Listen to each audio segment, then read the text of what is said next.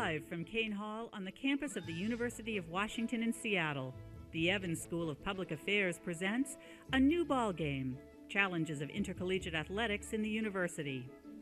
This event is co-sponsored by the University of Washington Alumni Association.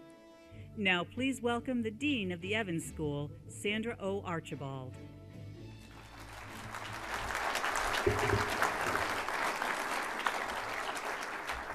Welcome everyone to the Evans School's A New Ball Game, Challenges of Intercollegiate Athletics in the University, part of our ongoing Faculty Roundtable series. I would like to extend a special welcome to some of our very important guests here this evening. The Honorable Daniel J. Evans, former three-term governor of the state of Washington and U.S. Senator and namesake of the Evans School, and Nancy Bell Evans, namesake of the Nancy Bell Evans Center on Nonprofits and Philanthropy. Jeremy Jake, UW Regent, Chris Jordan, UW Student Regent, UW Law School student and former graduate of the Evans School. Sally Clark, president of the Seattle City Council, also an Evans School alumnus. There's a pattern here. Evans School Advisory Board Chair, John Herster and his wife, Carol. And Paul Rucker, Associate Vice President of Alumni Relations and the Executive Director of the UW Alumni Association, co-sponsor of tonight's event, and also an Evans School alum. I'd like to sincerely thank Paul and the UW Alumni Association for co-sponsoring and supporting tonight's event. They have been an invaluable partner and a great help to us.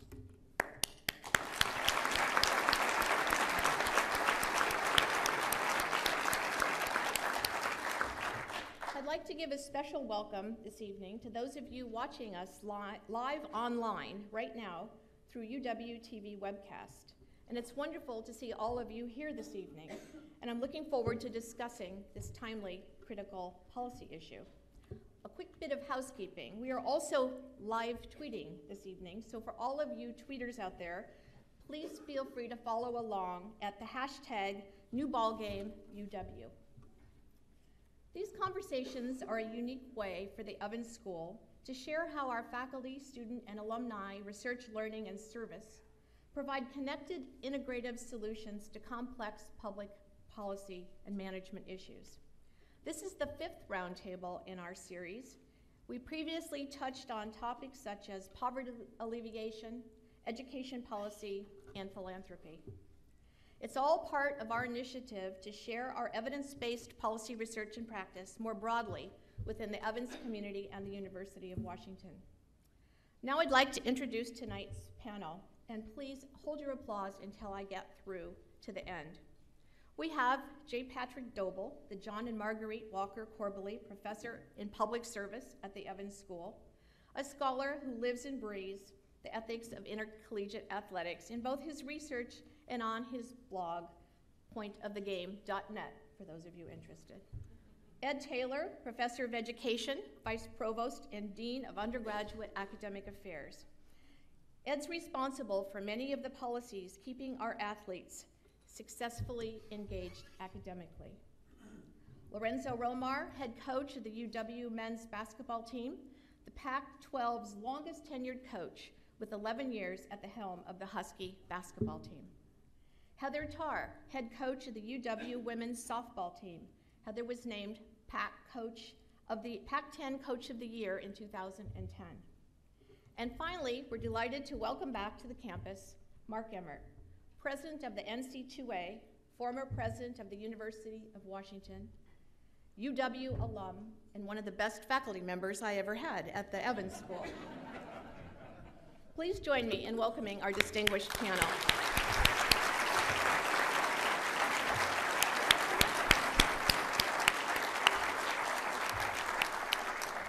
It's my particular pleasure this evening to introduce the president of the University of Washington, Michael K. Young.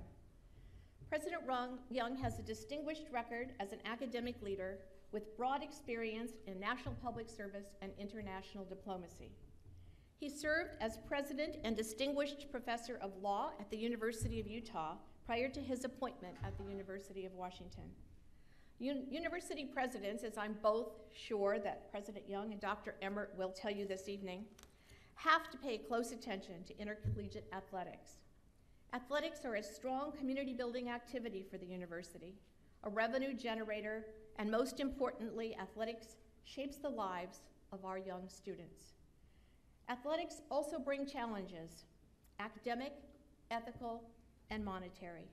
I know President Young has successfully managed these types of challenges at both Utah and at the University of Washington. We are delighted to have him join us this evening for the Evans School Faculty Roundtable. Ladies and gentlemen, University of Washington President Michael K. Young.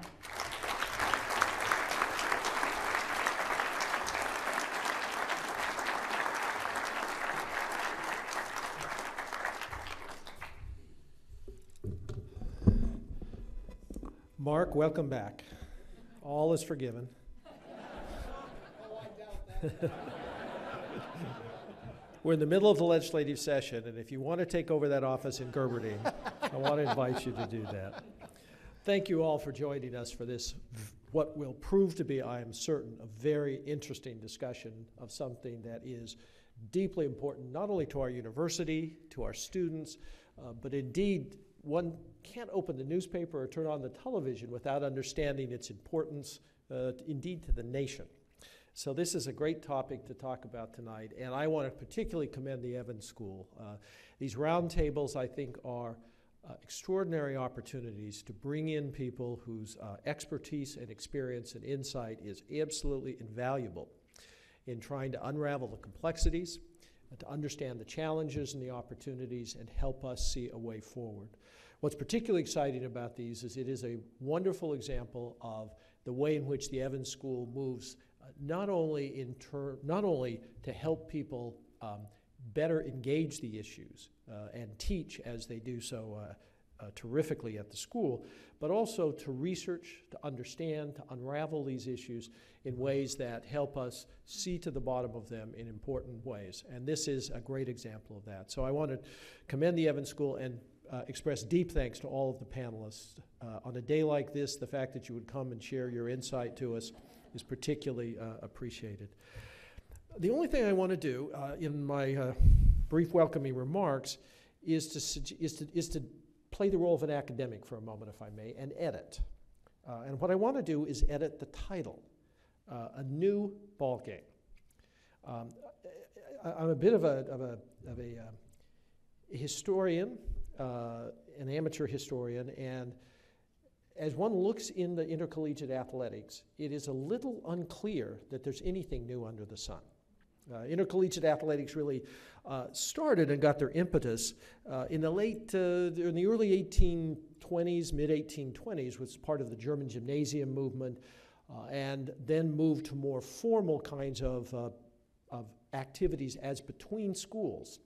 And they were designed, as the various participants suggested, to create school spirit, to create physical development, competition, alumni allegiance, and bonding opportunities for the students who are on the campus as well. But in some cases, they did have a tendency to overlook the academic mission, though they did contribute to it in ways. In 1870, Massachusetts Agricultural College beat Harvard in an athletic competition and said about itself at that point that it gave the Agricultural College standing as a real college.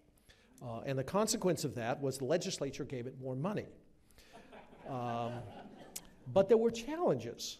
Early players in football actually were largely paid and often played with greater frequency for more teams than one might consider appropriate in this day and age. Early on in the late 1870s, Oregon played 3 collegiate teams in a row and observed that the players on each of the 3 teams were exactly the same players each week. And a Dartmouth father, having observed all this, actually pulled his son out of Dartmouth in protest on the emphasis on intercollegiate athletics. But perhaps it was said best in 1892, to give you the sense this isn't quite as new as the Evans School would have you believe. This is President Eliot of Harvard, who wrote in his annual report, quote, there's something exquisitely inappropriate in the extravagant expenditure on athletic sports at such institutions as Harvard and Yale. Institutions which have been painfully built up by the self-denial, frugality, and public spirit of generations that certainly did not lack physical and moral courage, yet always put the things of spirit above the things of sense. At these universities, there must be constant economy and an inadequacy in expenditure for intellectual objects. How repulsive, then, must be football and pernicious expenditures on sports. So the point is, this is not exactly a new debate that we're having tonight about the role of intercollegiate athletics, how one controls it, the role that it plays in a university life and in the lives of these institutions that have as their objective education and research, as well as community service. We have a terrific group tonight that I think understands this better than any other group of people I think I know, who exemplify it with the remarkable honor and integrity and have lived it in important ways. So I think we're in for a real treat tonight. And thank you all for being with us, and thank you for joining us tonight.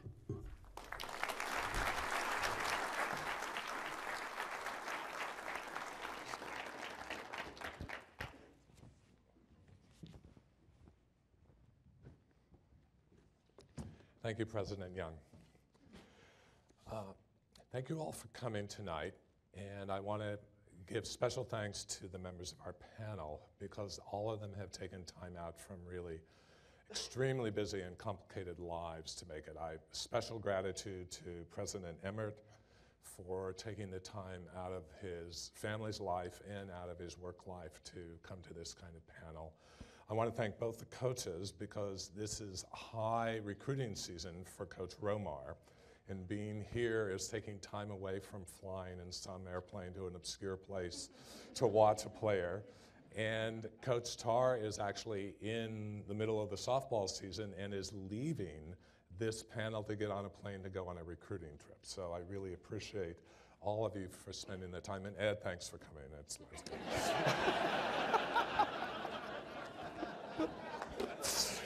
I'm sorry, I couldn't help myself on that one.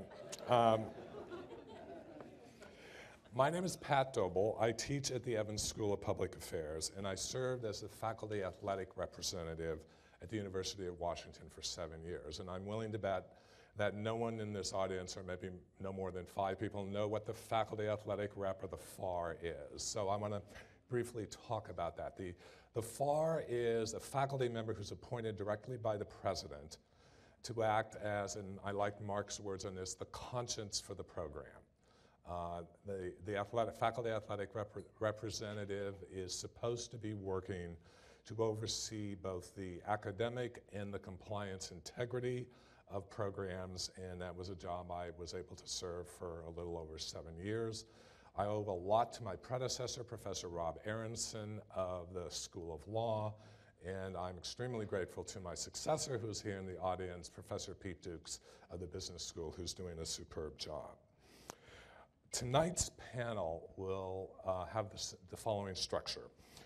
I think what we wanted to really do was focus on an issue that, amid all of the hullabaloo and all of the media coverage, is oftentimes ignored, and that is, how do we as institutions, the NCAA, the university, the athletic department, and coaches on teams, guarantee that the student athletes actually get an education, that they are educated as is appropriate in a university setting, and that we are not exploiting them for the university's benefit, and we are leaving them with something of value beyond the time playing for the team.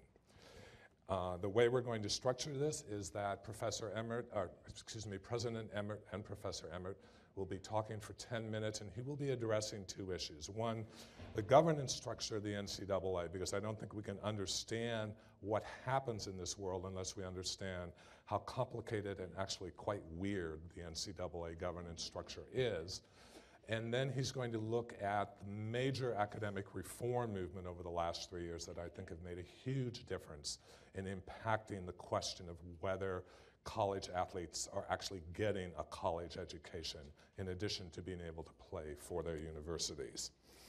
What we will then do is each panelist will speak from sitting up front about a specific topic, and when I introduce them, I'll mention that topic. Then we will go into kind of discussion based around a series of questions for about 15 or 20 minutes. Now, you all have received a slip of paper when you came in, and I want you to feel free to write down any questions you might have at any point. And I will be asking you to send those questions to the aisle probably around 6:50 or 7, so that we can gather them up and then try to get questions from that. So the last 15 minutes we'll try to address what questions we can from the audience. I also want to emphasize what Dean Archibald had talked about, was that those of you who are following us on the web can send in those questions at New Ball Game UW, if you so choose. Before we start, I want to give a little context to what we're going to be talking about tonight. And I must admit, President Young actually stole, or usurped, the first part of my talk, because I wanted to talk about exactly the point he made. College athletics and the wedding of intercollegiate athletics in the university education is unique in the United States. And it grew both by design and by accident. And I think what we've inherited is a result of both. As he pointed out, the American higher education was founded by classicists. And the classicists deeply believed in educating the character and the spirit and the virtues of their students, as well as providing intellectual and technical education. As a result, those professors and administrators believed that the physical challenge of sport could provide a kind of education around character and community and identity that was not always provided in the classroom itself. In addition, they believed from their classical upbringing that sport itself exemplified a kind of excellence that deserved respect and honor within the university. In the 1840s, what we call college sports have begun to develop, largely sponsored by students. Students managed it, students recruited it, students hired the players who weren't necessarily students to play, as he pointed out. And what happened very quickly was it began really with crew and then migrated to baseball and swimming, basketball, a number of other sports, but above all, football. Football grew in increasing importance through the latter half of the 18th century. And the teams and athletics quickly outgrew anyone's expectations. Literally, the universities lost control of them very, very quickly. Rabid students, rabid alums, rabid community interests made sports events lively and important for school spirit, identity, and most important, school contributions. In addition, cities and schools got in the business sponsoring events to make profits. And in the case of the first Rose Bowl, or the first bowl event, which occurred in 1902, a nonprofit organization was formed to sponsor the Rose Bowl in Pasadena in order to increase tourism and tourist visibility and investment in Pasadena. So this wedding, this connection of sport, school, and commerce occurred at a very early level. And I think, as President Young pointed out so eloquently, along as these stakes rose, very quickly you found the scandals and the cheating, where for a fairly large number of times members of the team of the school were not necessarily students at the school. Mark likes to point out a fact that when the Big Ten was first formed, it was one of the first conferences, one of their first rules was you could only have 2 professionals on your athletic team. As these scandals occurred, and one fairly common thing is that as schools tried to gain more control over them, alums stepped forward and would simply pay students to go to the schools that they went to go to their alma maters, and then they would pay the tuition of the students who went to their alma maters in order to gain competitive advantage. The NCAA itself was born out of an attempt to regulate these things, but most importantly, it's not just about regulating competition, but it's about student safety, it's about student welfare. And in the year 1905, 18 football players died playing college football. In addition, 148 were severely injured. Of those, 90 of them were maimed for life. As a result of this, President Roosevelt convened the presidents of these universities, threatening to abolish football unless they reformed football. And that and the rest, they say, is history. Where are we today? Today, we're dealing with a massive complex with almost 500,000 students participating in intercollegiate athletics in over 1,100 schools at 3 very different types of schools, overseeing 33 competitive sports and 89 championships. It involves an immense amount of management and challenge across the domains. It challenges the presidents, it challenges the athletic directors, it challenges the coaches. I think in addition, we have to realize, and this is an extremely important thing to remember, of these thousands of teams, of these 1,100 schools, only 20 to 25 claim that their revenue exceeds their expenditures. That means all the other universities are losing money. Intercollegiate athletics, like higher education, is a money-losing proposition. The revenue does not cover the cost. So that means in the vast majority of schools, even with fundraising, student fees, and ticket sales, there has to be direct subsidy of intercollegiate athletics by the universities, except for 20 to 25 universities. Now, as this has happened, it's happening at the same time public education is being underfunded and defunded. So the quest is upon how do you find the revenues to sustain this enterprise? And the answer, at least for the elite programs, has come in the form of, I want you to listen to this, $25.5 billion in counting over the next 15 years. These are the media transfer rights that television and radio and digital media are paying to conferences and universities for the right to televise football, to a lesser extent basketball, and all of the other sports. $25.5 billion in counting. That is the only way that universities have found as a way to finance this inherently money-losing proposition. At the same time, as visibility has gone up, intercollegiate athletic football has become the second most popular sport in America. It's passed baseball. It's second only to NFL football. As a result of this, there's also an all-time high levels of participation in all the NCAA sports, and 95% of all media mentions of higher education involve sports activities. So with this media visibility and this need for money, the desirability or the imperative to win has become overwhelmingly important. This has meant that there's been an immense value placed on hiring good coaches and successful coaches. This has led to an incredible explosion in the coaching salaries. The highest paid public official in every state in the United States is the football coach. The second highest paid public official is the basketball coach. And this is the norm. On the other hand, the pressure to win puts immense pressure on these coaches. 15 to 20% of all college coaches in Division I are fired at the end of every year, and of those, 50% have winning records. Just in passing.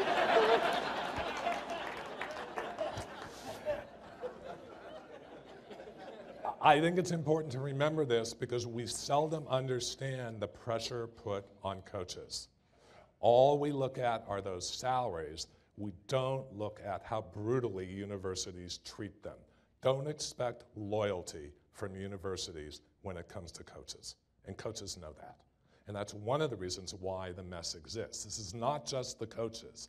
This is the activity and the decision-making in the universities themselves, for whom 50% of the coaches they fire actually have winning records.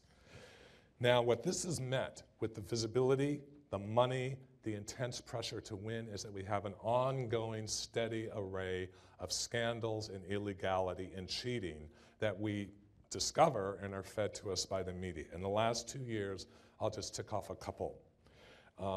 There have been several major cases of boosters and agents giving illegal benefits to athletes.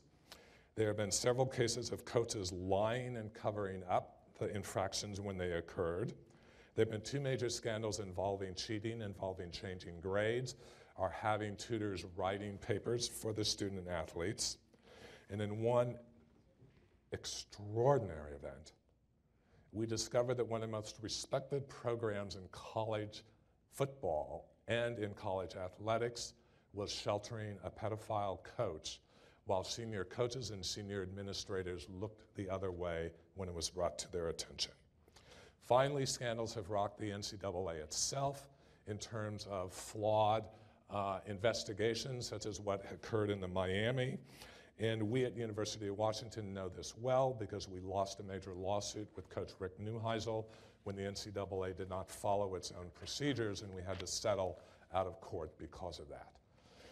So what we've got is an environment where the pressures that we have created are putting immense stress upon the integrity of the system itself. And behind that lies the simple fact that we're dealing with young men and women who are students. And that is the focus of this panel, and I think that should always be the focus of our policy making. And that is asking the question, how do we ensure at the NCAA, at the university, at the conference, at the team level, that they are getting the education we promised them? President Emmert will begin by addressing the issues of the NCAA governance structure and the reform movement. Mark Emmert was appointed the 5th president of the NCAA in 2010, and he's the 2nd university president to hold that position. It was an immense move in the NCAA to bring presidents in charge as opposed to athletic directors or athletic officials. And he has served both as chancellor at LSU, as chancellor and provost at the University of Connecticut. He served as provost at Montana State and as associate vice chancellor for academic affairs at Colorado. He's written extensively on issues of public and private sector. I used to teach one of his articles in my classes. And he has served on innumerable committees. He is a lifetime member of the Council of Foreign Affairs and a fellow of the National Academy of Public Administration. And as a personal note, when I was appointed FAR, right before Mark was hired, the University of Washington was going on probation for the 2nd time in 10 years. We had just fired 13 coaches. We had just lost our entire compliance department. We had lost our athletic director. We had to disassociate from a doctor who was writing illegal prescriptions and illegal prescription drugs for student athletes. And we had to fire our head trainer for falsifying records in order to get red shirts, or physical red shirts for some football players.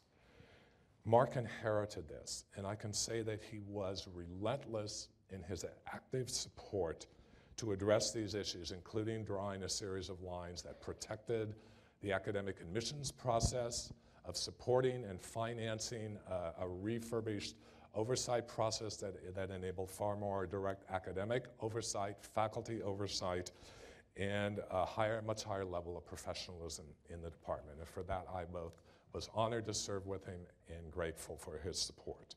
It's my honor to present the NCAA President, Mark Emmert.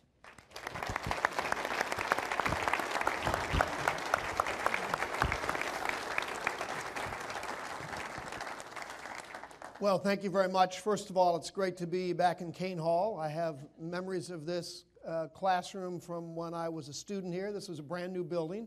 It's about to be blown up and replaced, I'm sure. It's that old. But it's marvelous to be back. And President Young, thank you for your great hospitality. It's always wonderful to come back to one's alma mater.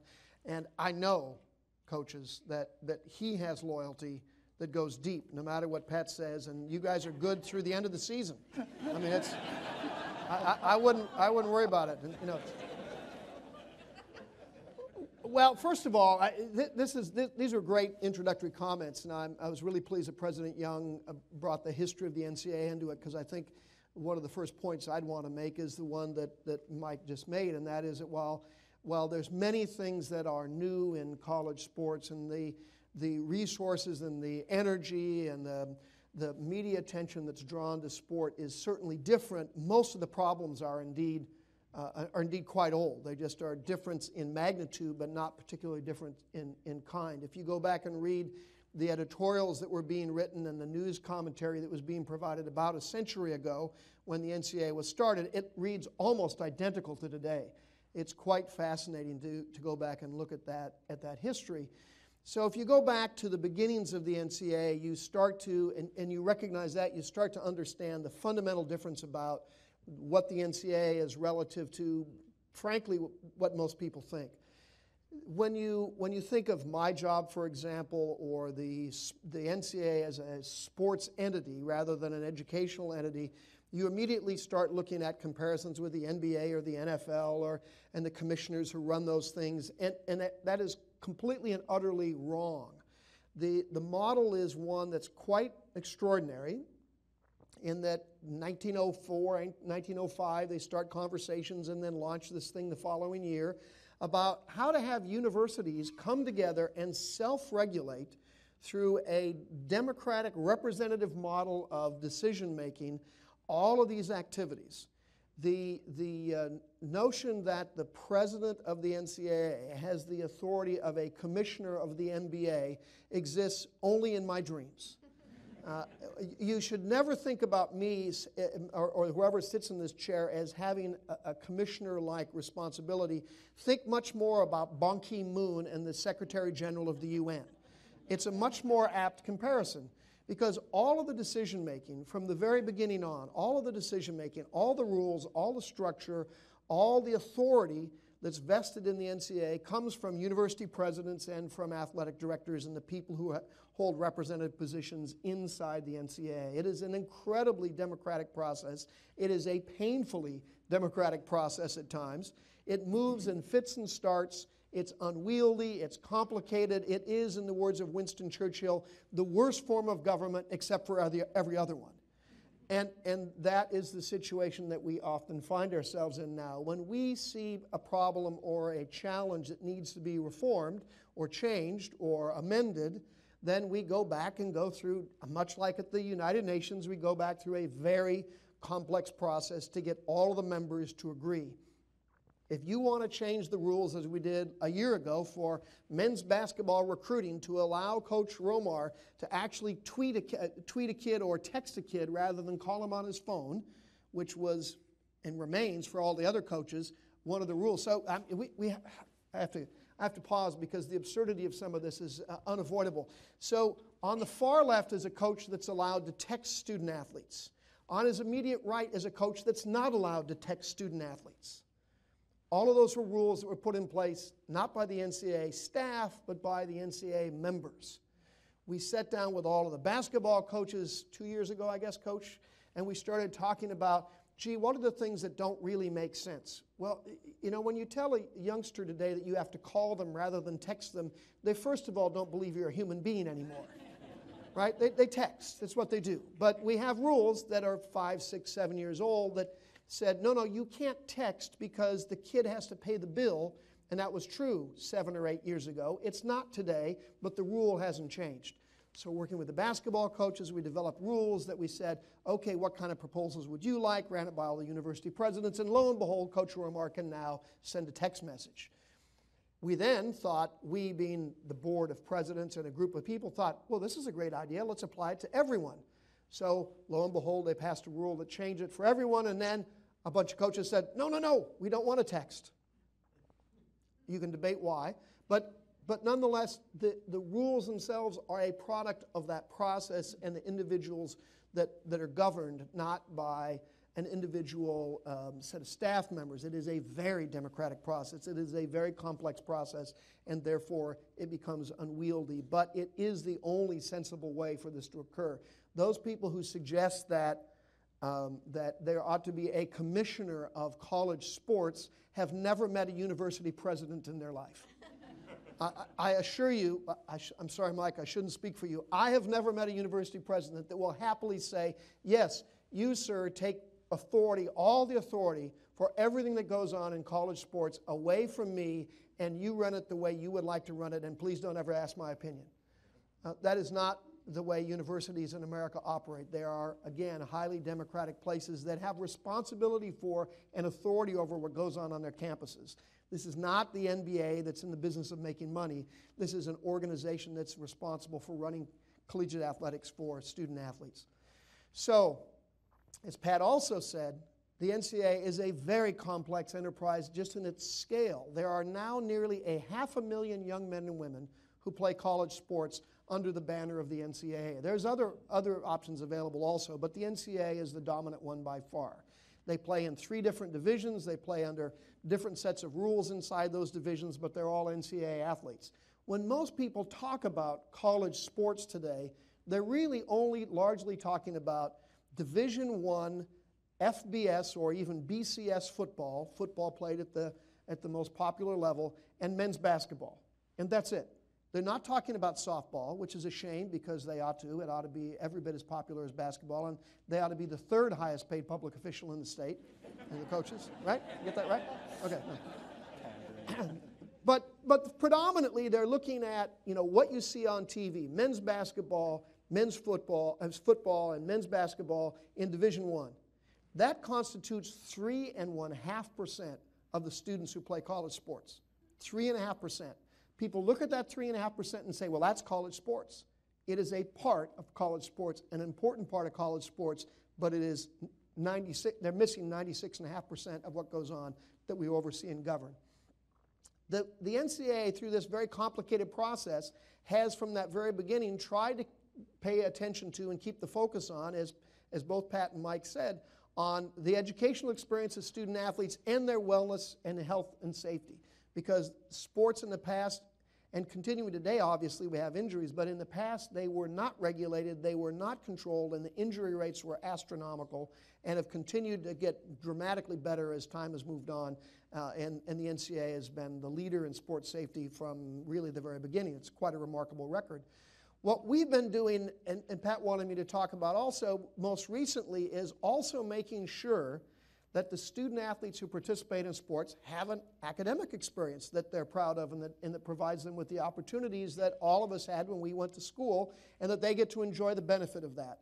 The other bit of mythology about, well, first of all, schools make a lot of money. As Pat pointed out, 25 out of 1,100 had positive cash flow last year.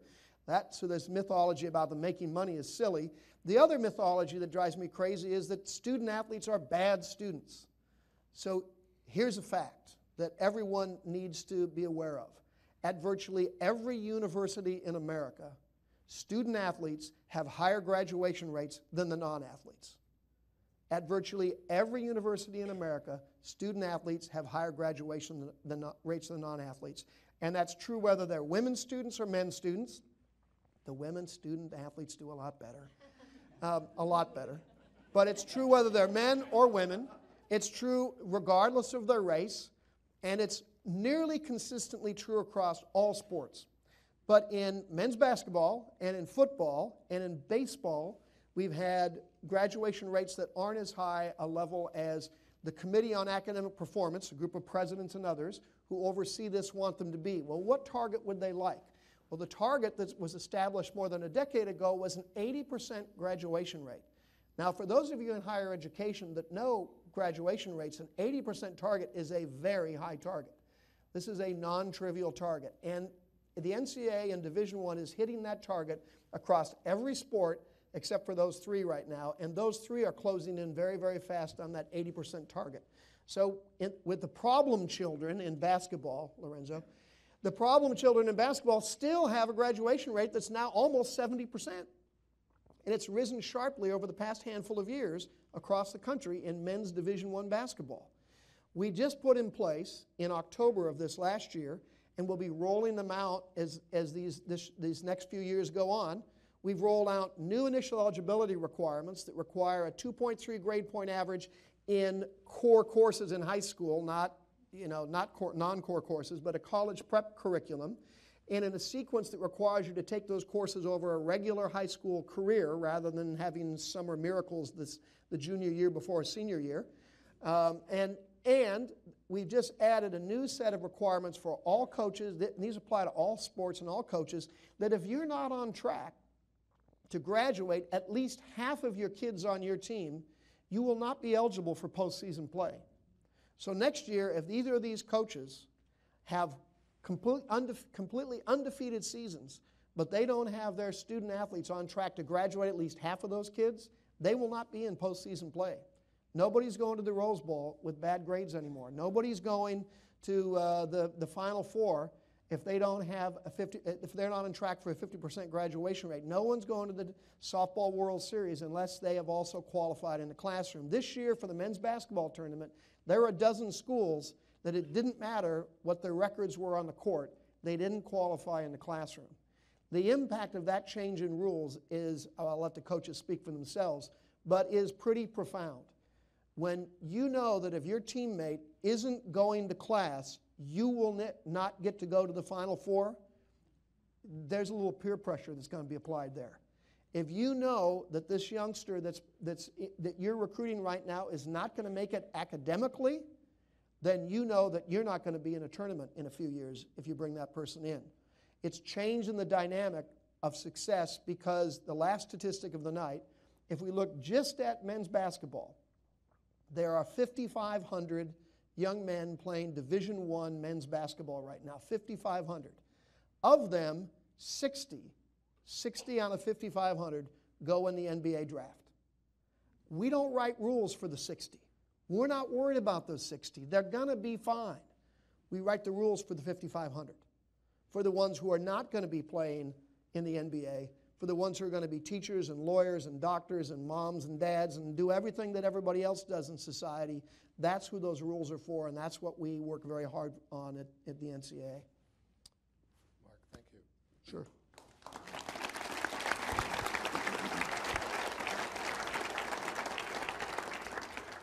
One of the reasons we put together the panel tonight is that all 4 members have attended the University of Washington or are graduates of the University of Washington. And I thought it was extraordinary because we were partners with the Alumni Association on this to actually be able to pull together this combination of people who are loyal representatives of the school and also involved directly and deeply in intercollegiate athletics. Ed Taylor got his PhD from the University of Washington, and he is the Vice Provost and Dean of Undergraduate Academic Affairs. He oversees the programs that are designed to support and ensure that all undergraduates are guaranteed a level of support and achievement here. He is also the person to whom the Academic Support Unit directly reports now that supports athletics. He himself has been a successful student athlete. He has been... Well, he went to Gonzaga. Come on. Last time I checked, we were number 1 in the country.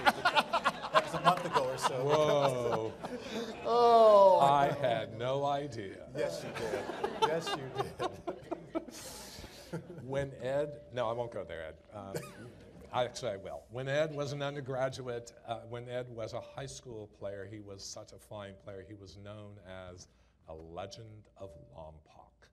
So I would like to welcome the legend of Lompoc to talk about how he views this enterprise as an educational enterprise, because our claim is it belongs in the university because it is about educating human beings, and Ed is the one who is responsible for attending to that dimension of it. Ed? Working closely with many of my colleagues who are here, and as compelling as all of this is, really at a macro level, and as compelling as it is at the university level, and even the NCAA as an organization such as it is, and as compelling as it is that we're the only country that actually embeds big-time athletics in its universities, as compelling as that is in and of itself, and the tensions that come with that. The part of my role that I actually find most interesting, and it really frames all of this, in my mind, all of this as a moral endeavor, is myself and my colleagues. We get to meet some of these student athletes and their parents, and we're moving further and further into high schools. I'll let you two talk about this, but it's a remarkable thing to meet 17-year-olds that are coming to visit, 16-year-olds that are trying to imagine themselves here, 15-year-olds met a 14-year-old recruit for the first time. Talk about a short conversation. Talk about choosing majors for the 14-year-old. So we're done now. And then you see these parents who come along with their kids, and I'm using the word kids intentionally because we're talking in some cases 15 and 16-year-olds. And to look at some of these parents who have come here, and some of them have taken their first flight, and they land here from Southeast LA or San Ynez, California, from Bremerton, from the Skagit Valley, and they make their way here on a visit, and they want to have a conversation with us about whether or not we can educate their sons and daughters. And the gravity of that conversation, I think, in so many ways outstrips all of the other things that we talk about and that we worry about. Because it really comes down to, I think, a fundamental question for me, because you have to look these parents in the eye. You have to do this. And you have to look these kids in the eye, and you have to answer the question. Can we live up to the promise that we're about to make to them? Can we live up to the promise? And in some cases, if you're talking to a 15-year-old, we're talking years out. We're talking about a relationship that may extend even beyond what the coaches are. So we have to answer the question, can we live up to the promises that we're about to make? And then at the end, there's some of us, faculty and my colleagues here, who have to see those parents and get to see those parents at graduation along the way. And then ask the question, have we lived up to the promise that we've made here? So mine is in some ways a really wonderful role, and it's a unique role because my job isn't to recruit these students or student athletes to the University of Washington. It's to make sure that they're making good choices for their kids and making sure that wherever they go, that someone's living up to that commitment and promise. A little context for this idea of this notion of student athlete. There's a piece by Taylor Branch in the Atlantic and he calls out a couple of things. Branch does. He calls out this notion of the student athlete, in part because he's referring back to 1950. A man named Ray Dennison, a football player, he died playing football, and his wife filed a workers' compensation claim. And the university and ultimately the Colorado Supreme Court argued that this man was not an employee of the university. He was in fact a student, but not a student like other students. He was a student athlete. And so the whole concept of student athlete was actually coined to defend the university against liability claims. And that was in the 1950s. Jump ahead 20 years to 1970 at this university, and I think what is akin to a revolution happened here. And it may seem small, but a woman named Gertrude Peoples started what we now know to be Student Athlete Academic Services. And Gertrude, it's a bit of a role model for me and for many student athletes here, but she started a revolution. And in her place now, and so Gertrude started during a time of racial strife and difficulty here, and Gertrude started mentoring and supporting student athletes. 30, 40 years later, what we've got in place is a marvelous director of Student Athlete Academic Services that I talk to pretty regularly. We've got over 90 part-time tutors. We've got 3 full-time, what do we call them? Learning specialists, thank you, Kim. Learning specialists at the front end of this report. In some ways, Mark, when you cite the graduation rate, so we've got an 81% graduation rate for all of our student athletes on this campus. Second in the Pac-10? Second in the Pac-10. We've got 74% for football. We've got 78% for men's basketball.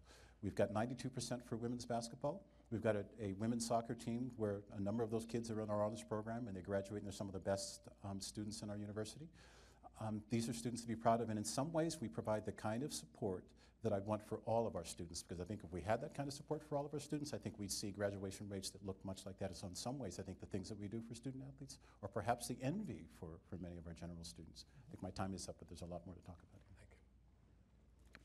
Thank you. Heather Tarr is a graduate of the University of Washington. She played on our softball team. She was a walk-on, earned her spot on the team, graduated from the program, and then was an assistant coach at Pacific, where she became associate head coach, and then came back at an extraordinarily young age and wowed the selection committee and was chosen to be the coach of the softball team. She's one of those coaches whose students graduate at astronomically high rates, and they learn the art of living as a human being in her teams, as well as the art of playing. And she has won a national championship, and she has been Coach of the Year. And I think she has exemplified, at least to me, many of the things we want when we think of coaches as teachers. Heather's going to be addressing the issue of one of the great unsung accomplishments, I believe, of the NCAA in college sports, the role of Title IX and what it has meant for the role of women and the status of women, and how she thinks about those issues when she, in fact, is dealing with and recruiting and working with her own students. Thanks. Well, first of all, thank you for allowing me the opportunity to be here to speak on behalf, I think, of the female side of the athletic experience. Every single thing that I do as a coach comes from my experience as a student athlete, and I had such a great experience here being a part of the student athlete academic services and the support system that surrounds the student athlete.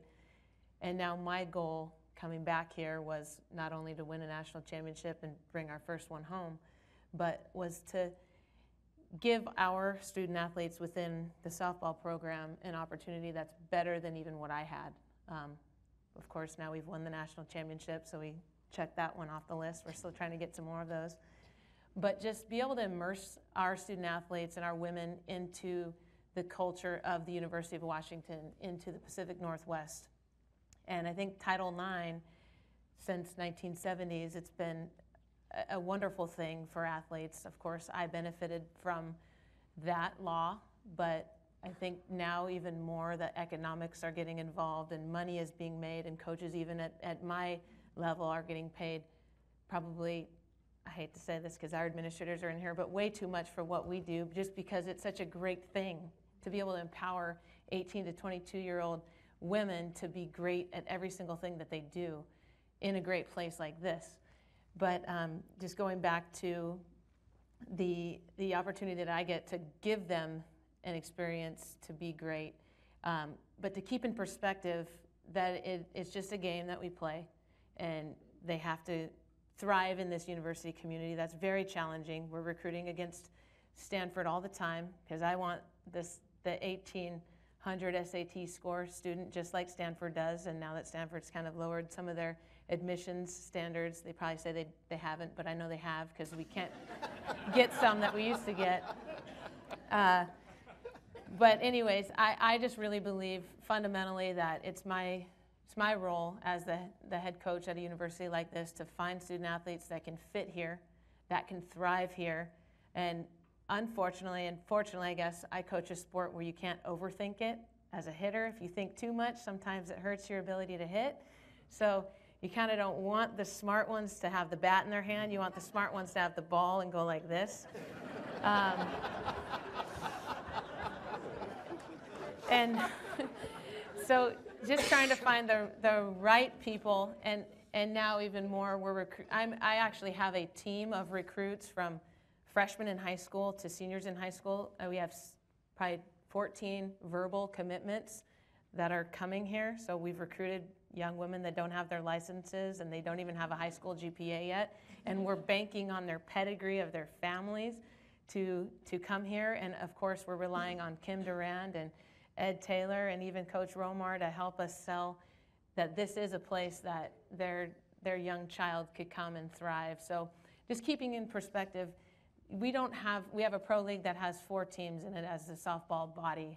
We don't have the Olympics yet or anymore for softball, so we are the highest level typically that our women will come and compete at. But just keeping in perspective what this thing is all about, and I'm glad that we don't have to worry about our juniors being drafted and wanting to leave. It's not about that, it's about them. Should I be a biology major, or do I have to change it to medical anthropology? So it's a great opportunity to stay at the core of what this university is all about, what academics are about, and what athletics are about. And I would just finish by saying the best thing about empowering the young women in our program is that when they're done here in 4 years, I bet every single person in this room is going to want to hire the female student athlete that comes from our programs, not just the softball program, but all of ours. So, and that speaks to the strength of all the support that we have and the great university we have to sell. Thank you.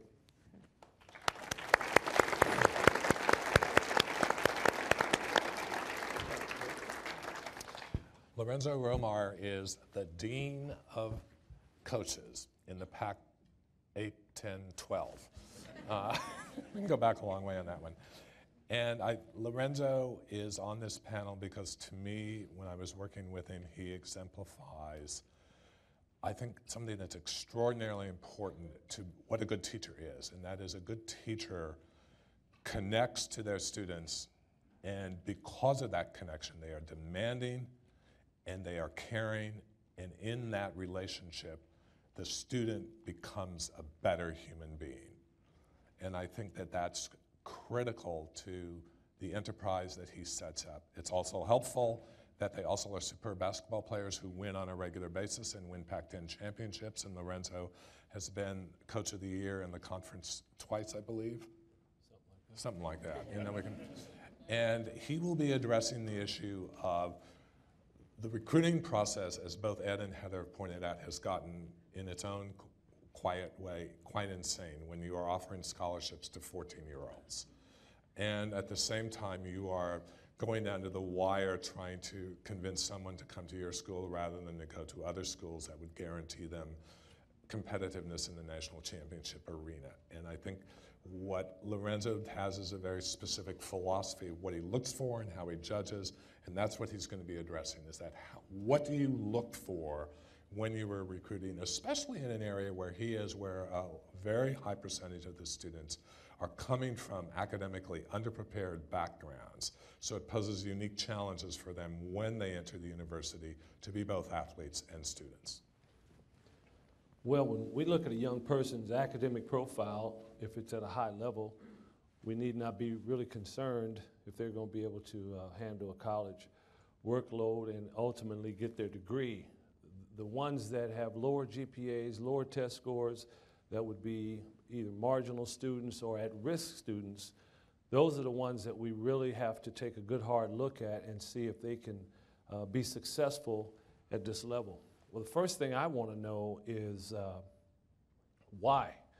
You talk to a young person on the phone, you get a read as to what type of person that is, introverted, extroverted, and I will ask them the question, if they haven't done as well as they maybe should have in the classroom, I'll say, explain that one to me. Why is this the case? You obviously could be doing a lot better. Why is this the case? And their answer is usually pretty revealing. And you run into all types of answers. Some will just flat out tell you, I hate school. They'll just tell you, I don't like school. Okay, let's go on to the next one. There's some that just haven't had the proper fundamentals to do any better at that point as to where they are. There are others that were just negligent. They're no problem doing the work. They've just either put their sport or many other distractions ahead of their academics.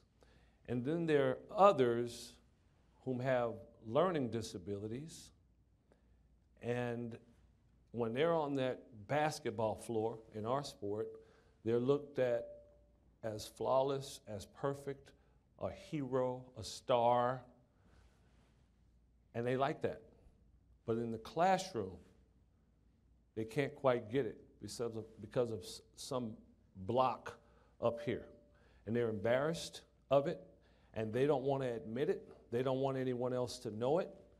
So maybe they sit in the back of the class, or maybe they don't come to class, not because they just don't want to come, but because they can't bear let anyone see them in this less than stellar, less than super position. We try to find out who's what and where they are.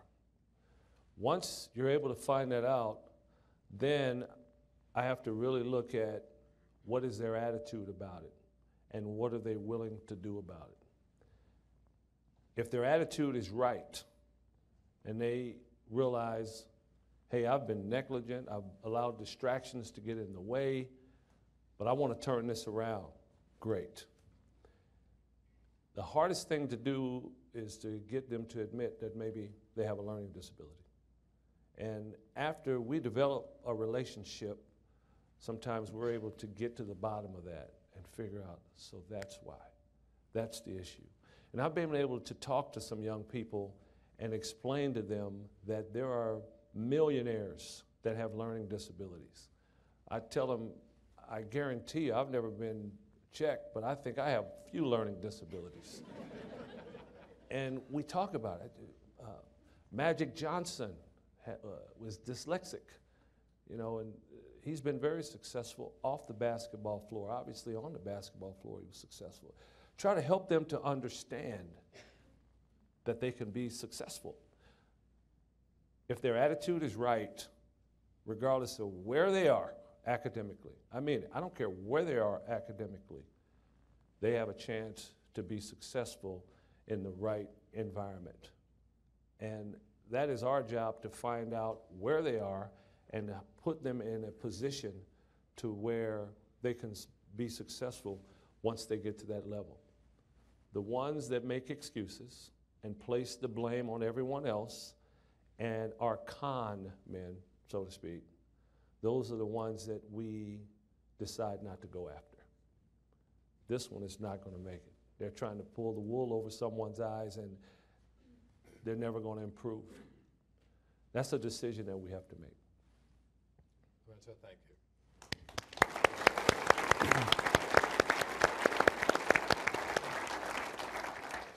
Those of you who have written down questions, if you'd like to, could you please send them to the aisles, and we'll be collecting, and someone will be going through those and at some point handing them out to us. I would like to thank you all for the level of candor that you brought, and I want to pursue some of the issues a little deeper. And the first one I want to start with is that the premise of this panel is not just that students are students in the classroom, but that students are students in sport, and that they're learning something, that there's something that happens working with coaches and being a member of a team. And Heather, you were very direct, I think, about this. And what I'd like to ask is, what in fact are students learning in athletics? What do they leave having played college athletics? What have they learned? How have they changed as people? How can we defend this or not defend this as really a form and extension of education? And I'd really like to start with our coaches, and then Ed, you have been a player, and Mark, if you want to add. But well, I'll chime in first. First of all, they understand, especially in the world that we live in today, how to work as a team, because then we're not going to succeed as a group in the end when we want to succeed at the end of our season if we don't have teamwork, if we don't have trust, if we don't have shared values. And from the minute we recruit somebody, we have to figure out if they're the type of person that can do a lot of those things. So the fact that they get to work as a team, a teammate within our environment, and then they can go work as the individual student and do whatever they want to do up here, but they're a better teammate. They understand preparation, that you're just not going to roll out on the court or the field and succeed without preparation. And they have to understand, I think, beyond everything, how to trust, whether it's trusting the people that are helping them, trusting their teammate, trusting their coaches, and that's something it's hard to earn, but when you learn how to do that, it perpetuates itself, just as selflessness does, and understanding preparation. Lorenzo? To add to that, I'd say athletes, if you're going to reach a certain level, you have to really learn how to compete. And some never do, I guess, but there are a lot that do. You're kind of forced in the environment in competitive sports to learn how to be relentless, how to persevere, how not to just quit. You develop an incredible drive. Before you even get out on that playing field or court, many times, there's a drive that has to take place to get you out there or to get you to that level, or you never get there. You develop that habit, that standard way of pushing yourself.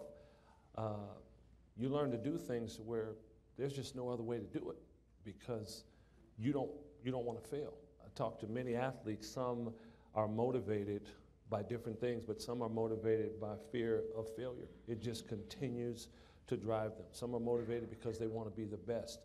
But in sports, if that's backed by an education, that is transferable, and that could go on into the workforce. Ed? I learned something pretty I think profound my freshman year at Gonzaga. I wasn't supposed to talk about Gonzaga, but you brought that up. You brought it up. Probably shouldn't have. And the thing that I it's actually pretty humbling to say this, but the thing that I learned coming from a small rural public high school to a liberal arts Jesuit university in Spokane. That as I sat in a classroom with the students reading Dietrich Bonhoeffer's Letters and Papers from Prison, and I was struggling with this, and I realized that there were 17 kids in a class. 16 of them had been prepared for this experience. Many of them had been to prep schools, and they had been prepared for this, and I had not. And it struck me the difference between the kinds of schools and the ways in which people get access to higher education. And part of it, I made it part of my business as I went through. It was an important realization for me that this was not just about intelligence. It wasn't these kids were smarter than I was. They've been prepared differently. And when I see student athletes now come to us who come from different kinds of high schools, from different communities, I understand now that this is not just about who's smart and who is not smart. It's about access. It's about providing different points of access, different ways in which we can get access to higher education in this country. I learned that it took an awful lot of work to be successful in this, but I learned looking back that at least it would be my job ultimately to try and close that gap between how people are prepared for this work. And I think that's the work that we do now at this university, is try and close the gap between those who were prepared in certain kinds of ways and those who were underprepared for this university, knowing at the end of the day that we're producing citizens that we're going to be very proud of at the end. You know, if I could add one interesting thing that's occurred since I took on this relatively new role that was utterly unexpected, Pat. It was that I've been contacted by education leaders, ministries of education from all around the world, Asia, Latin America, Europe, about their developing a deeper understanding of the American athletic experience. And the point when I sit and chat with them a little bit is they say, look, you know, we're good at educating people about science or math or engineering or whatever the traditional academic skill set is, but when we compare our students, our graduates, to American graduates, yours seem to be much better in leadership, in teamwork, in initiative, in resilience, in risk-taking. And one of their conclusions, and I don't know if there's empirical evidence to support this or not, but one of their conclusions is you Americans play a lot of sport, right? And you've combined it with education. And we in China or Mexico or Korea, or all these places of contact, we want to know if we can learn from that. And maybe we need to incorporate that into our education. So they're not thinking about sport as entertainment. They're thinking about it as pedagogy, as a way to teach skills that they don't teach very well from their point of view. And so it's, you know, when we think about our youth, whether we ever made it to be where we were good enough to play it for these coaches, we all learned playing, you know, bunch ball soccer that, you know, you got a position to play and you got to trust somebody behind you, and you don't, you know, and if you don't, you win or lose as a team. And we, you know, from grade school on up, most all of us played some organized sports, and so we ingrained those lessons into into our young people at a pretty early age in a variety of ways, even if it's just t-ball. You know, they're learning that this is a sport and I've got a job to do and I got to count on other people, and you know, when I do my job and she does her job, we're going to be successful. There are some things that's very hard to train and educate in a classroom setting, and so it's been fascinating to me. I didn't anticipate that I'd be contacted by educators from around the world about how do we emulate the NCAA. My first thought is, what are you, nuts? And then you sit back and you think, well, isn't this intellectually interesting, right? Yeah. That they see this as a competitive advantage for the American society. That's Who'd have guessed? I want to pick up on something Ed said and extend it. I think amongst the faculty, and there's a kind of ongoing level, a lot of indifference, some people committed, some people defiantly hostile to intercollegiate athletics, and most of those folks are concerned about one particular issue, and that is that issue that oftentimes the major revenue sports are dominated very often by minority students, and a large number of those minority students are coming from social economic backgrounds where they have not been as well prepared and would have the experience that Ed had.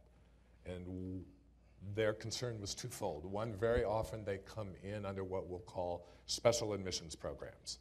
The criteria, the numbers they present, and the formal presentation of numbers is not identical to the standard average that the university would have. So they come in under a special admissions program, and it takes a level of significant investment to guarantee that they actually have a chance to get an education. If they don't, we end up like the University of Cincinnati, which for years was an extremely successful basketball team and graduated one black player in 10 years. And that's where a lot of the critics look at us and our enterprise and see it as exploitation. And that can only be answered if we can address this issue of why create this special category of admission, how do we defend that, and how do we guarantee that we're not exploiting them, that we're actually getting them real educations. Heather? Thanks. Well.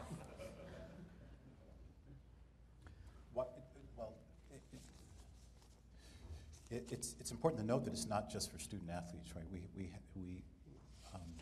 We have a category for admitting students with special talents, and we actually do admit the students who really do bring something special, because in part we admit to the whole. We want an interesting and diverse, multiracial, democratic community. Students learn from each other when they're different from one another. And so you'll find talented students on this campus who, not all of whom reach the same academic level. You'll find jazz musicians, you'll find dancers, you'll find student athletes as well. I think the important part of this, Pat, is, and I can't speak for Miami and I can't speak for Cincinnati, I can speak for the University of Washington. In many ways, that decision around admitting special admit student athletes, it becomes a faculty decision. I sit at the table with many of my colleagues, Pete Dukes and Bob Stacey, who's Bob's a historian. We're all here, and we're not necessarily here as fans. We're here, and what faculty do is we deliberate, and we sit at the table and we ask ourselves with each and every one of these student athletes, are we a better university for having them here? And can we educate them well, and can we do it with integrity? And we do it case by case by case, and we sit in rooms, and Lorenzo knows this, and we ask, do we have a chance of educating? Can we live up to the promise that we're making to them? And can they live up to the promise that they're making to us? And we make those decisions with great care. So we're in regular conversation with each other, faculty, administrators, our student athlete services colleagues. We're all in very regular conversation in our own governance structure in a way that I think really does have integrity. And I think our graduation rates show it. I think the quality of student athletes that we graduate, many of them who end up in this community that we're accountable to. And what I really appreciate is that we've got coaches. And you said it, Pat, at the end of the day, if we don't have coaches who are educators, and I think some of the finest educators that we've got on this campus are coaches, and I'd say this if they weren't here. If they're not educators, then we've made a mistake. We've made a mistake up front. So we have to trust who we hire. We have to hire people with high levels of integrity. And we have to see these student athletes all the way through the system. And then for many of us, we see these young men and women 10 years afterwards, and we ask ourselves, did we do right by these kids? So I can speak to what we're doing at this university. Are we there yet? Not quite. We have a ways to go. But I certainly feel like I'm accountable, and I think we're very public about the work that we do. This is no longer sort of a private practice that goes on in this university. I have to, though, I know you didn't ask me this question, I don't want to dominate, but I think you're the president. I think the real risk, and it's not more than a risk, it's a crime that goes on around sport, is this complete confusion about using sport to achieve ends and sport using you.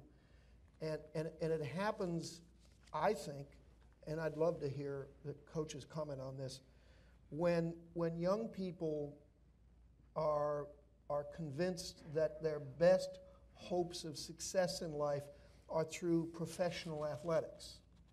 You see very different outcomes, at least I do, Heather, with softball than with men's basketball, because they know that the pinnacle of their career is to come play for you. They're not saying, you know, if only I can get to Washington, then I can go play in the league, right? It's, no, I'm going to Washington, and I'm going to win a championship. We've got way too many people.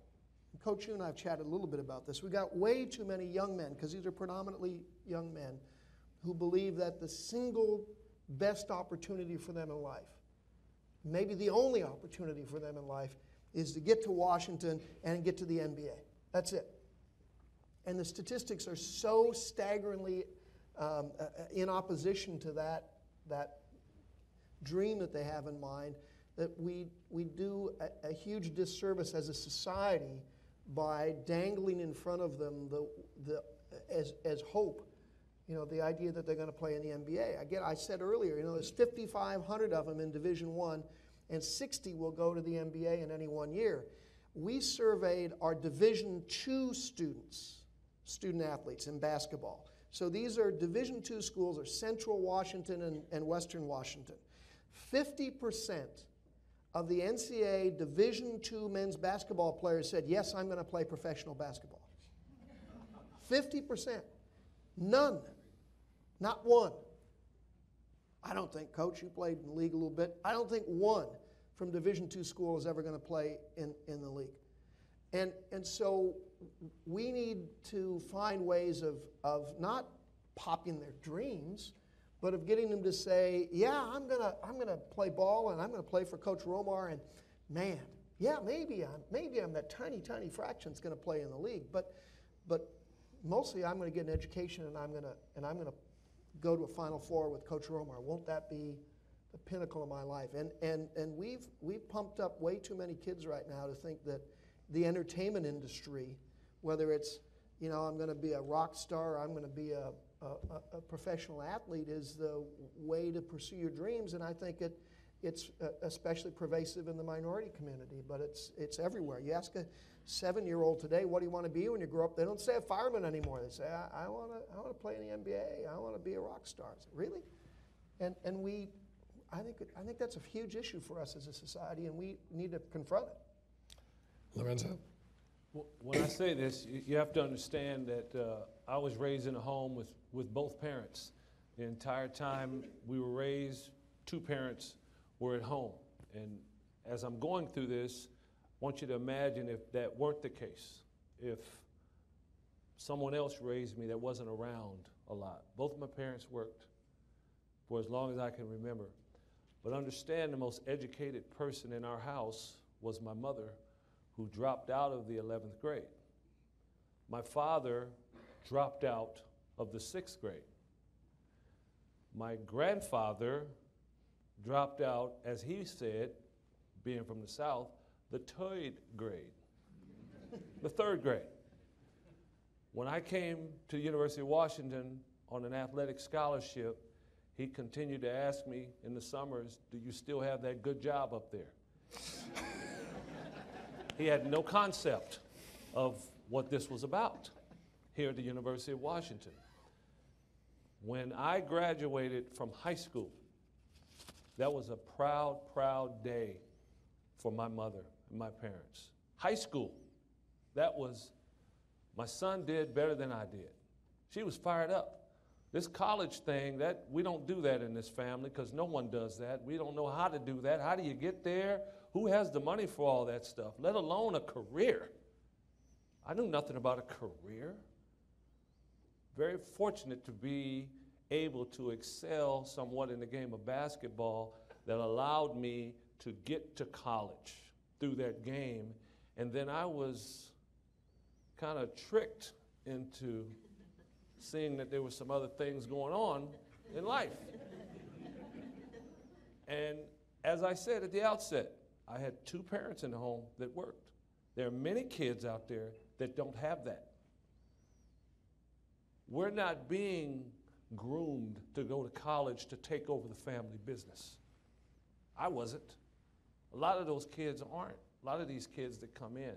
So when we get an at-risk student who was brought up in a very poor environment, who was not held accountable, and now they have an opportunity to come to college and literally be whatever they want to be in life, and they don't like school, they don't see the value of school based on what they've been taught, then they take a class and they see their classmates, other students around them, and then they see that there was this major that they didn't know existed that maybe they could do, and now they have a little interest, and before you know it, they've taken a liking to school.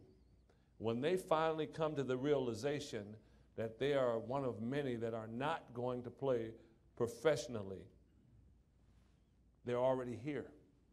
They're already here. Many don't understand the value of that degree that they obtain until it's 10 years later. And instead of having to start over with 4 kids and just it's so overwhelming, they just say, forget it. They do have their degree. They got to start because they were able to have an opportunity to gain an education.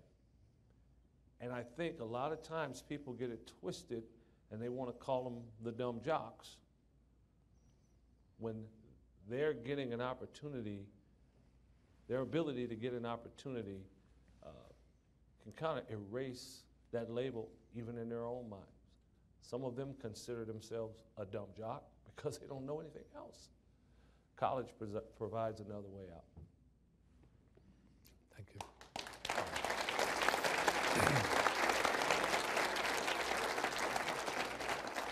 I want to ask a question that's actually putting together 2 that came from our audience, and it's really about the kind of emergence of what the NCAA is actually doing and becoming, and the emergence of kind of inequality within and among colleges. That you really are moving into a world where there's a select group of universities, largely in the elite conferences because of their TV contracts, and that are investing heavily, and they're part of an arms race.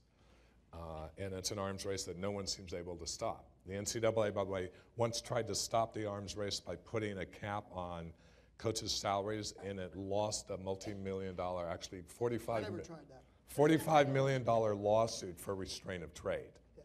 So there's no capacity to regulate those kinds of things. So what do you see happening? The University of Washington is on the cusp of being with the haves, but that break is becoming increasingly, so much so that, for instance, an act of simple justice, paying student athletes full cost of attendance rather than what we now pay them now, which does not cover the full cost of attendance, is passed by the president and then voted down by the NCAA when the have-not schools. The membership. The membership. Yeah. What do you see happening with that? I mean, is it going to break apart? Do we need a separate division for the elite football schools? Yeah, so the economics of college sport on a campus-by-campus basis are being increasingly aggravated by the success of a handful, because it's literally a handful of media contracts. There's essentially 5 major conferences now that have very large local media contracts, the Pac-12 being one of those, And that's being driven almost expressly by football.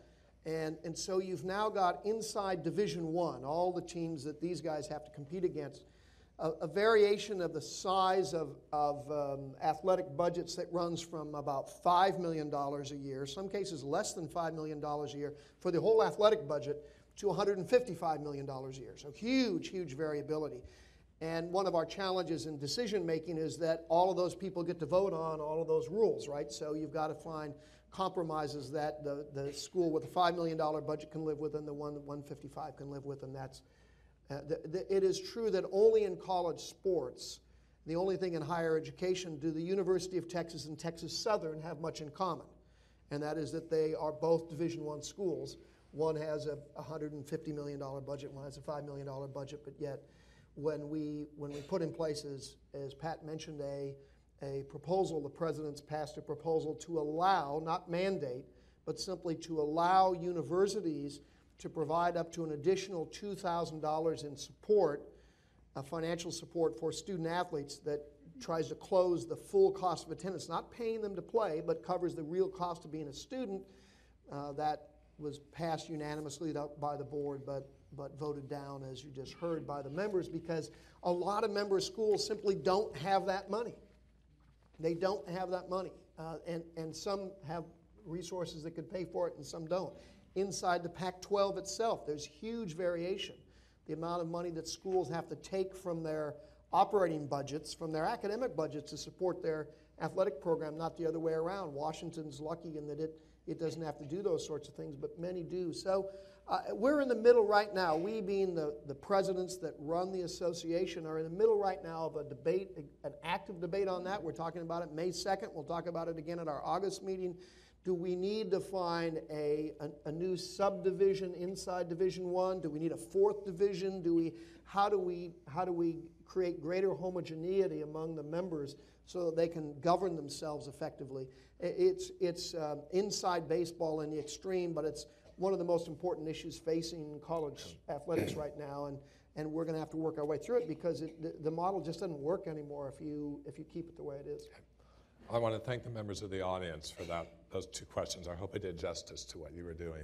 We are coming down on the end, and I wanted to end with just one simple question, and that would be, to each of you, if there were one reform that you could make, that you would like to see happen, that would help the student athlete get an education and survive and thrive better, what would it be? And Lorenzo, I'm going to start with you. I'm not going to put Heather on the line this time as going first. Yeah, I'm going to defer to somebody.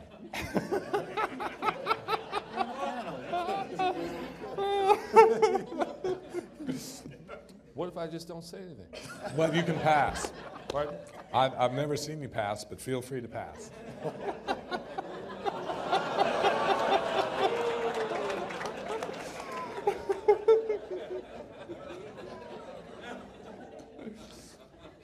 Never been one to give in to peer pressure. I'm going to pass. Oh, okay. Heather? I would just say from a recruiting standpoint, there's just no regulation. I mean, we are trying to compete to recruit ninth graders, but we can't talk to them. The only way we can talk to them is if they come to our campus, so it's difficult to try to weed out the who fits and who doesn't fit, who can afford to come visit on their own dollar, those things. It's difficult, and it's creating an interesting thing that who knows what it will turn out to be in 5 years. Ed?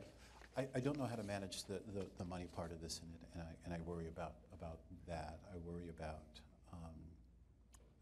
the kind of revenue that's shifting all the way through this. I think, Pat, part of what you were asking is, do we pay student athletes? And in some ways, when you think about the kind of resources and services that we provide for student athletes, by the time they're finished, 4 or 5 years here, we invest about $750,000 in each student athlete by the time their 5 years is done. When you think about tutorial services, when you think about training, coaching, all of the kinds of support. So I'm reluctant around payment of student athletes, but somehow the amount of revenue and that big time this needs to be managed. I'm not sure what policy issues need to be addressed there, but I do worry about that. And I think we need to continue to be public. I think we need to continue to support the well-being of student athletes and keep our primary focus on them. And Mark, I'm still compelled by your question about, I think it was about ideation. How do we create pathways and avenues for young people that may or may not be through athletics?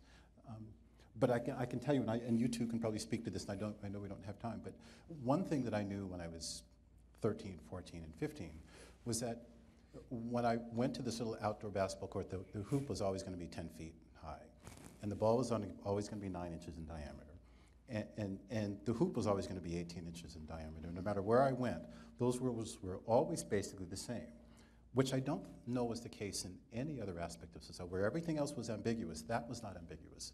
So I would love to remove some of the ambiguity and some of the life choices that young people have, so that there's a clear pathway and that there are a clear set of rules for how to get here, because those rules don't change very, very much.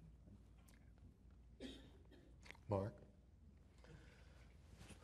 Well, we've been working on so many reform efforts to address a lot of the things that have just been described here, and trying to get people to understand that coaches are a positive influence in the lives of young people and not a negative issue. And I want Heather to spend more time with young people, not less time, but trying to reach consensus around what those parameters are as a challenge. But if I could wave a wand and only do one thing, and the association doesn't have the authority, the university doesn't have the authority, no one has the right to do this.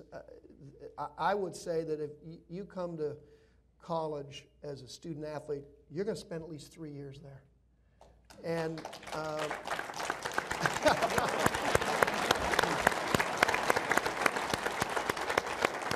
because for the simple reason that Lorenzo's story is such a compelling story, that they may come to him thinking they're going to be a one and done and go off to the NBA, but if our coaches, and I'm biased because I love these coaches.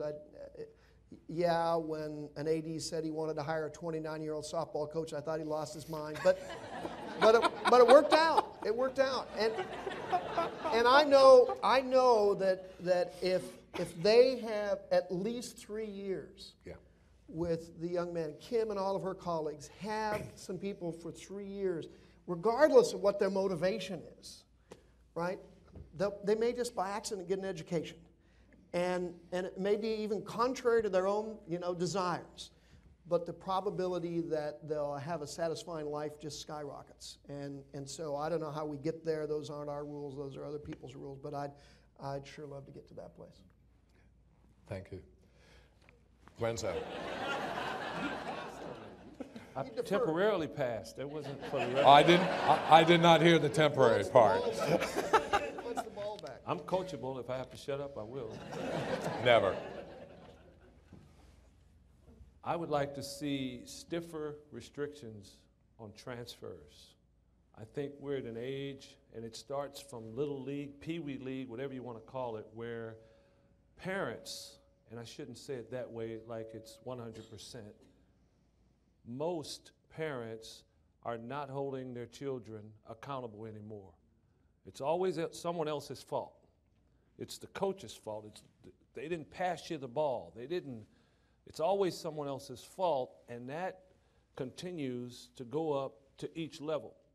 When it finally gets to our level, if they're not playing enough, if they're not getting enough shots, if they're not getting enough love, as they say, from the coaches, with the NBA thing looming right here, they're just quick to transfer. Let's just do it another way. What we're teaching as parents, our kids, are that there's always an excuse. How are you going to develop that way if it's always someone else's fault? That means you're okay. You don't have to get better. It's someone else's fault. And I'd like to see the rules be a little tougher when you just decide, I'm just going to quit because I didn't have my way. I think sports, as we were talking about earlier, there are many lessons that are taught. And I said one of the things you learn is how to persevere. Well, if you can just walk away because you're not doing your job and you can blame it on someone else, you're not learning how to persevere. If there was more time left, I'd really tell you what was on my mind, but there isn't.